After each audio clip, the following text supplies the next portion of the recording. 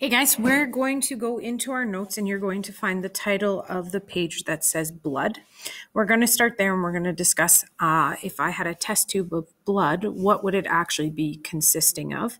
We're going to skip the cellular components of blood if you still have that chart in your notes. And we are then going to move on through there to drawing the different types of white blood cells. So we're going to start with, like I said, the title that says blood. So blood is sometimes called what we say a connective tissue. And this is simply because blood's job is really to link all of our cells and organs together.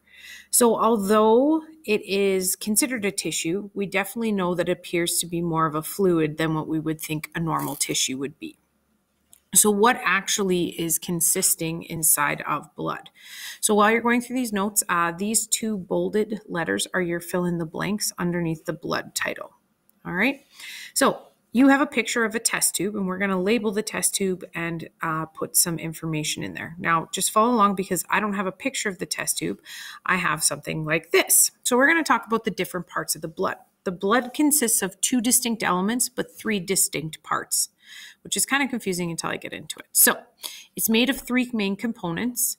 The fluid portion is called plasma. Now, plasma is approximately 55% of blood that is found in a vial. So on the vial that you have beside you in your notes, I want you to draw about 50% of that vial as plasma. So draw a line halfway up the vial and then kind of put maybe a squiggly line or something off to the side that writes plasma, and then identify what plasma is under number 1.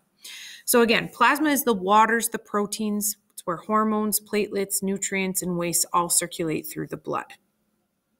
It's important to know that we can separate out the plasma from our red blood cells and our white blood cells because it's really important to understand when we donate blood that we're just donating the red blood cells, but we'll get into that later. So the solid portion or the formed portion of our blood is consisting of two other components. The first one is leukocytes. Now, if you're not sure what the word leukocytes means, it just means white blood cells.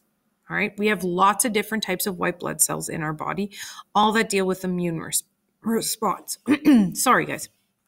So just above the line that you had drawn on your vial that had all of the plasma in, just please put a little small portion that says leukocytes or white blood cells. I will be using the terms leukocytes on tests and quizzes, so please come familiar with it. It is white blood cells, but that is also called a leukocyte. The last one that we're going to talk about is one you're very common with is erythrocytes. Now, erythrocytes are actually our red blood cells. Our red blood cells make approximately 44% of our blood, and they are like these guys right here. They're bioconcave, meaning they're circular with kind of a concave center.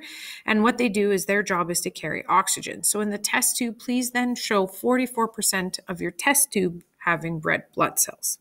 So now you've filled in what the fluid portion and the solid portion is made of. You've written plasma, leukocytes, and erythrocytes, and you have shown it in the vial in your notes. So what you're going to do is you're going to skip forward in your notes a couple pages until you find a title that says draw the flow chart below that describes the type of blood cells. So we're going to go through and we're going to do a little flow chart in this space about blood cells. So we're going to start off with a couple of different things. First off, we have red blood cells or erythrocytes. Please don't forget, I will use that word, erythrocytes. They look like this. They are bioconcave. So again, caving in the center. They are important for carrying oxygen around our body. Then we have platelets over here on the other side. Platelets are really important for blood clotting and the response to stopping blood from leaving our body when we cut ourselves. So that is what platelets are. And we have our white blood cells or leukocytes. This is where the main portion of our flowchart is going to take off, so leave space for a couple more. So in this, we have something called lymphocytes and the eat and destroy version of white blood cells. So lymphocytes' job is to create antibodies. The white blood cells also have a job of eating and destroying, and they are broken down into two categories as well. We have the monocytes, what we call a macrophage, and they can actually physically leave the bloodstream and move around the body. Or we have granulocytes, which stay in the blood and are broken down into three more distinct types. Granulocytes are made of neutrophils, basophils, and eosinophils. All right. Now, when we look at them, neutrophils are the more than 50 to 70% nucleus. So when you look in a microscope at something like a neutrophil, it'll be a pretty large cell with a very dark spot in the center. Basophils are really, really small. They're quite tiny. They only make up about 1% of our white blood cells, and they are very, very dark underneath a microscope because they're so small, they just look solid purple and when you look through the microscope. Eosinophils, on the other hand, actually take on an orange tinge, as you can see here in this picture. You can kind of see the background is orange. So they are also a type of granulocyte. I'm going to talk to you guys and show you guys pictures of macrophages and lymphocytes so you can also identify the differences between them. But if you could put this into your notes and have it under the flow chart that describes the types of blood cells, because we are going to discuss them, because you do need to know which ones eat and destroy, which are granulocytes and monocytes. And then you need to know which ones create antibodies, which is lymphocytes.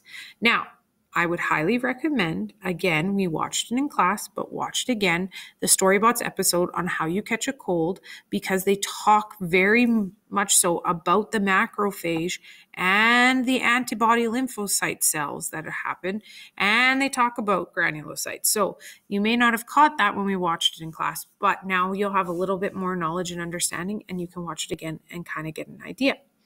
Thanks, guys, and I will see you all later.